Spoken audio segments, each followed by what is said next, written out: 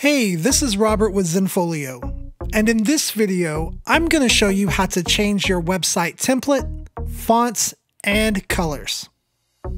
From your account dashboard, click on the website icon. Then in the website editor, click on the design icon. Now click Change Template.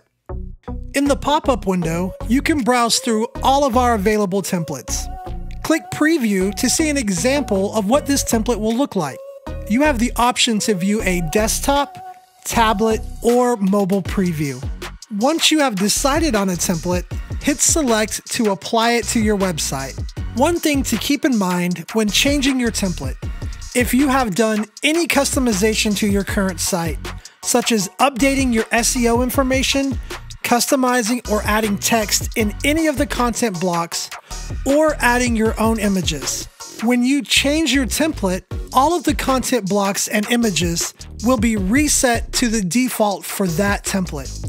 I would suggest you have a copy of that text saved in a document outside of Zenfolio, as well as the images you plan on using for your homepage saved in a specific gallery or folder on your computer.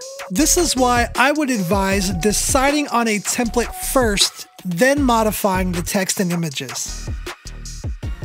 Under Website Color, you can choose the background color for your website. Accent Color changes the color of your buttons and headers. Here, in addition to choosing from the provided colors, you can also select a custom accent color as well.